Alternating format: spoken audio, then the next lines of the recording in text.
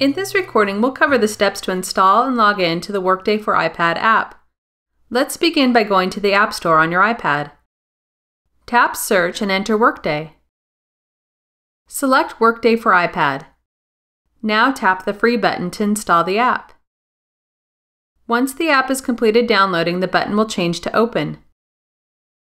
Tap Open. The first time you use the Workday app, you will need to configure your company's settings. Your company may provide you with a link that launches the app and automatically configures the settings. However, if you've not been provided a link, you will need to proceed through the following steps to manually enter your company's information. Tap the gear icon to make the changes.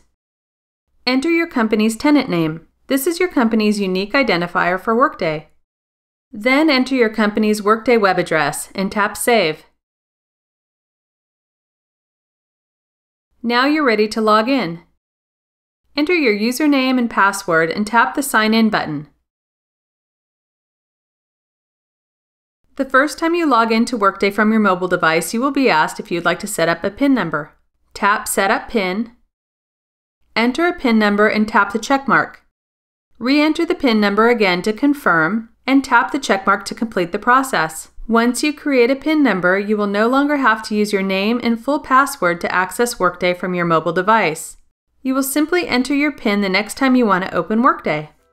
This concludes the installing and logging into Workday for iPad recording.